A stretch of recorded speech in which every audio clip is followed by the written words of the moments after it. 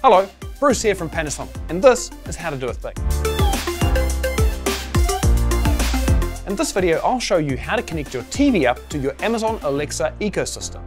For this, you'll need a couple of things. One, you'll need to register an ID or an identity with Amazon Alexa. So if you haven't already downloaded the Amazon Alexa app, do this now and set yourself up with an Amazon Alexa ID. Next, you'll need to register for a Panasonic ID and assign it to your TV. So, let's go through this now.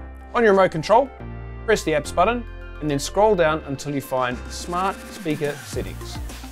Press OK. Here's a list of instructions if you want to follow the link here. Press OK to get started. Here you'll find your device ID and device password for that particular TV. You'll need to register your TV to your Panasonic ID. So before you do that, scroll up, select Control TV by Smart Speaker and Powered On by Smart Speaker. It's very important you do this before you continue.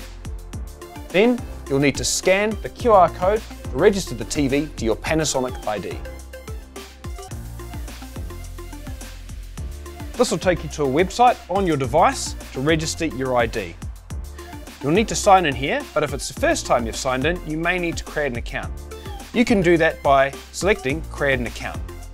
I've already got one, so I'm just going to use my existing password and username.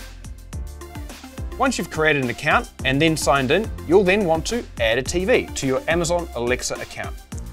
Select the Add button on the account and it will then bring up this menu where it says Add New Device.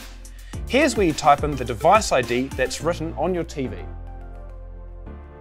Once you've typed in your device ID and password that links that TV directly to your Panasonic ID account, you'll then want to select which TV name or what name you want to have for the TV. In this case, we're just going to use Living Room TV, and then press Add. Once you've added it, your Amazon Alexa will then find your TV. The last step is you'll need to add the Panasonic TV skill to the Amazon Alexa app. So, on your device, open the Amazon Alexa app.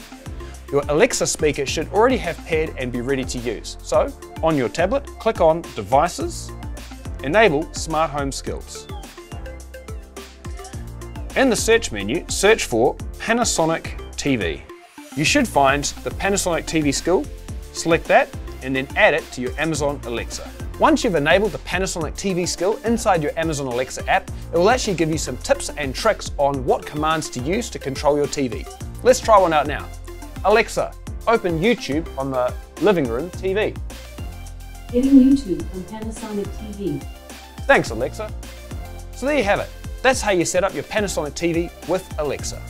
If you're looking for more information on how to set up devices or troubleshooting, check out our How to Do a Thing video series. Thanks for watching. See you in the next one.